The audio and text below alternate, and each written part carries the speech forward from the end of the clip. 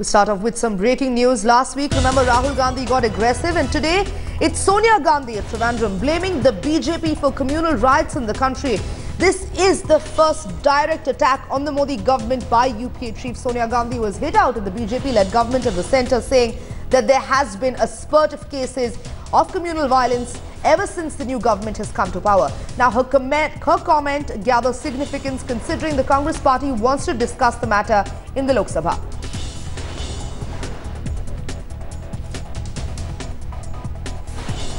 Now, remember, senior leaders Mallikarjun Kharge and Jyotiraditya Scindia met the Speaker on the issue. And it is something which is of great concern and worry to all of us. During the UPA government, UPA 1 and UPA 2, there were hardly any such incidents. But in a very short spell, we have had nothing less than 600 communal violence incidents in Uttar Pradesh and perhaps as many in Maharashtra.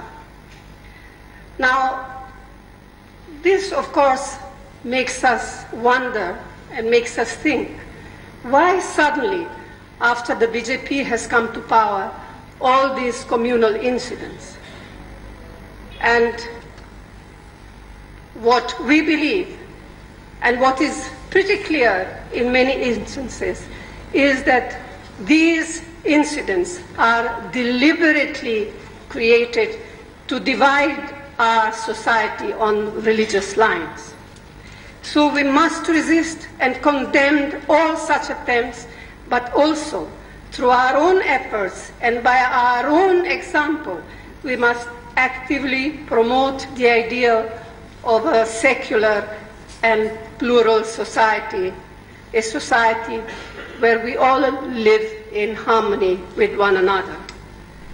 As the Indian National Congress,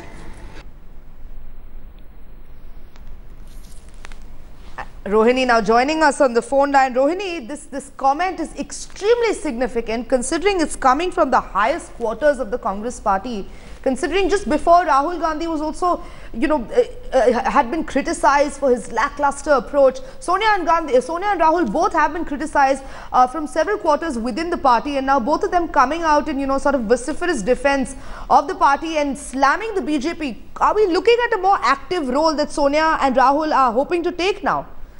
Well, that's what political analysts are saying, that the fact that there has been sharp criticism towards Sonia and Rahul Gandhi, now this kind of a statement that she's making here in Kerala is very clearly that they're trying to now lash out. What political analysts also have been saying is that just by pointing fingers at the ruling party does not make them a strong opposition. What they should do is also talk about what happened during the UPA 1 and 2. She's saying very clearly that such kind of communal clashes did not happen, but very clearly people are coming out, and not just the political analysts, but also the ruling party also very clearly saying that that's not true. By just taking numbers, it's not fair by doing so. But yes, here we're looking at finally Sonia Gandhi voicing her opinion, and we're looking at this kind of where they have been asking, the opposition is asking for a debate in the parliament time and again on these communal clashes. So hopefully we're looking at some active roles from both of them.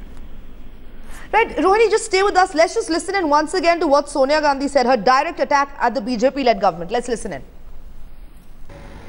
And it is something which is of great concern and worry to all of us. During the UPA government, UPA 1 and UPA 2, there were hardly any such incidents.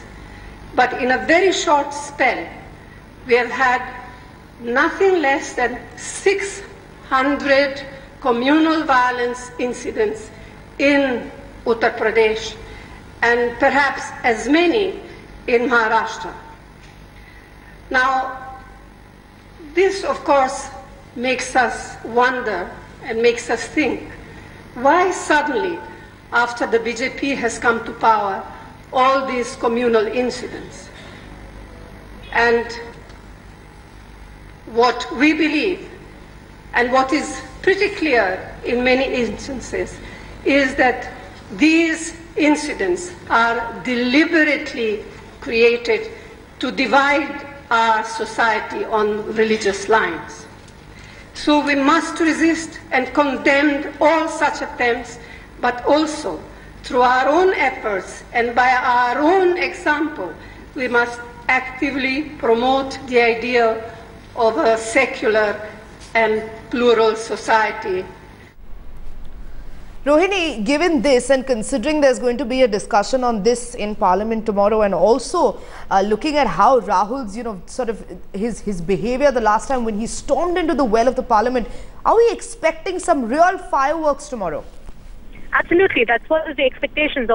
We've also seen how Mr. Mallikarjun Kharge, along with other senior political leaders, have also spoken to the Speaker regarding the same issue on the rising number of communal riots that are taking place across the country. We are expecting some kind of outcry, and like we've seen, like I've been also saying earlier, that a more outspoken Rahul Gandhi, a more outspoken Sonia Gandhi itself shows the fact that they are looking at a kind of a debate which will be absolute fireworks on the floor of the Parliament tomorrow.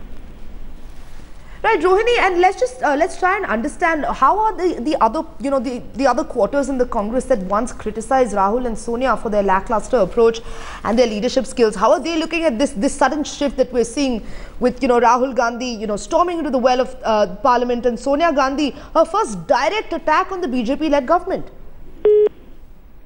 Right, we seem to have lost the line with Rohini, but that is Sonia Gandhi's direct attack on the Modi government, saying that the spurt of communal incidents and riots in the country has taken place after the BJP government has come to power.